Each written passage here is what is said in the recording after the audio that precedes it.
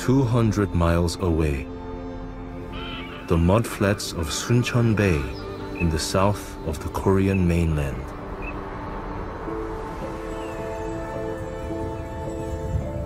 During the monsoon, they receive one of the highest levels of rainfall anywhere in Korea.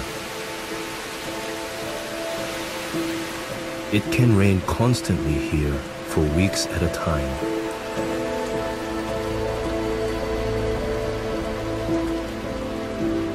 But it is not the torrential downpours that have shaped this landscape.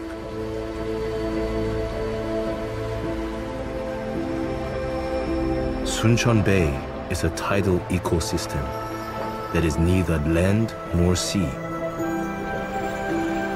Each day, the tidal waters of the bay withdraw to reveal over 8 square miles of thick mud, a seemingly inhospitable landscape. But the local people thrive here, as they have done for thousands of years. No modern vehicle can cross the mud. Instead, the local people get around here on specially designed boards.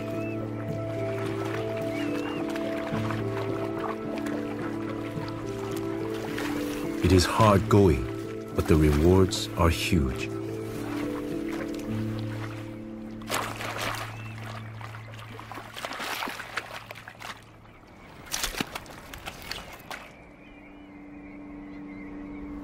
The mud of the bay is rich in nutrients and supports one of the most diverse ecosystems in Korea.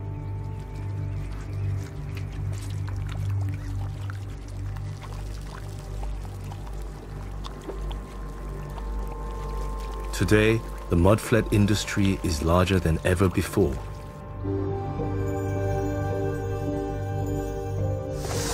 Seafood makes up a huge part of the Korean diet, and much of it comes from Suncheon Bay.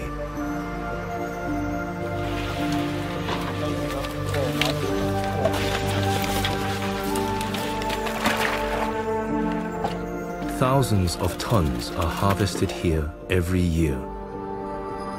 Yet despite the increase in fishing activity in the bay, the mudflats are so rich that they're quick to replenish what is taken out during the harvest.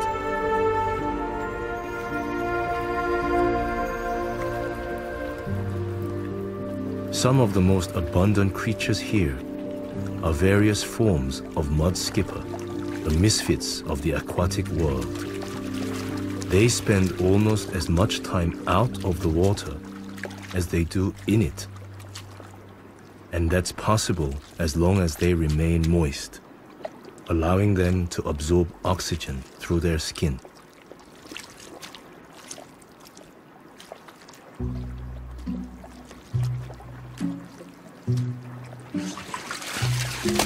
There are several different species of mud skipper here. Shuttle's hopfish is among the smallest. This male is just 5 centimeters long, and he's only just reached sexual maturity.